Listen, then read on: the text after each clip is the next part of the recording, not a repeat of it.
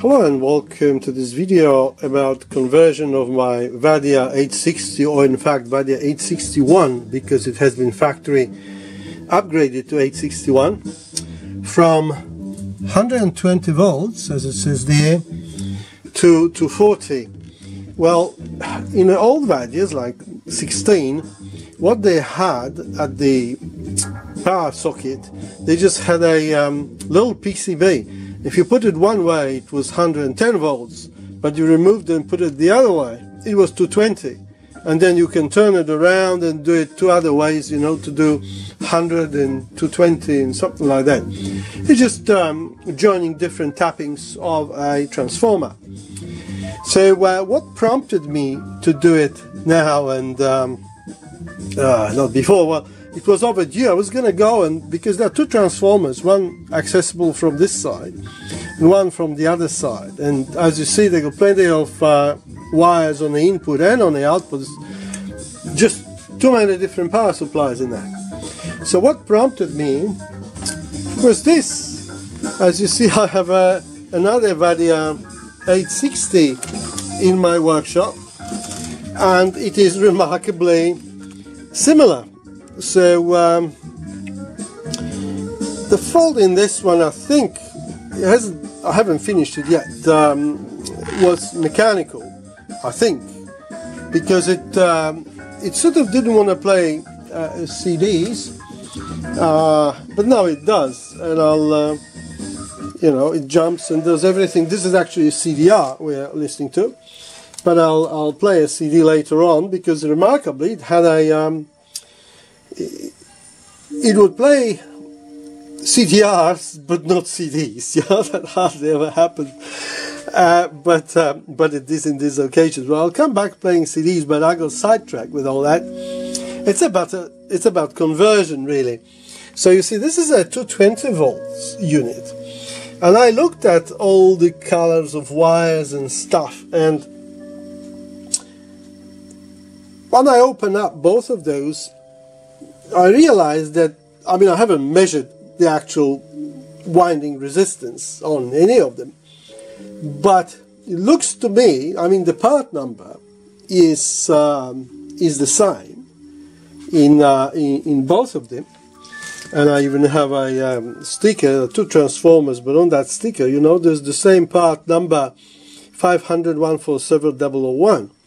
So those markings there are a bit different in both of them, but the actual part number is the same. So what I'm thinking is that, and this is just a call out to anybody out there, that maybe a Wadia doesn't have an elegant solution of the little board that sort of plugs in different way, but maybe that board there is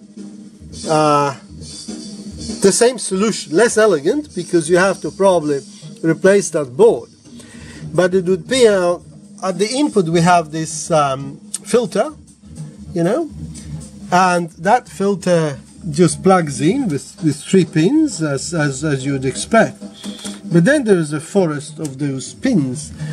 So what I'm going to do, I'm going to open up or remove those things in both of the players to confirm it, you know, that maybe all I need to do is just make one of those boards. While I'm at it, I might sort of reproduce them and be able to switch Wadias from American voltages to European and Australian, and vice versa.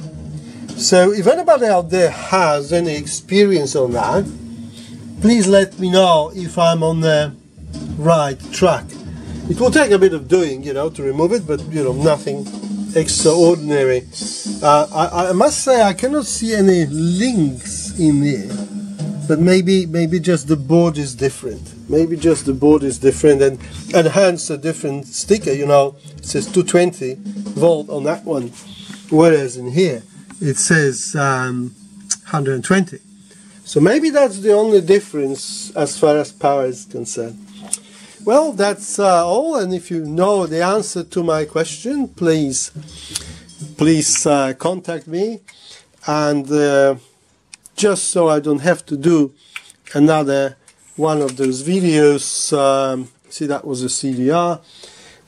Let me play a couple of tones so so the owner can be assured that it actually now works properly. So the first one is track 8, and I'll turn it down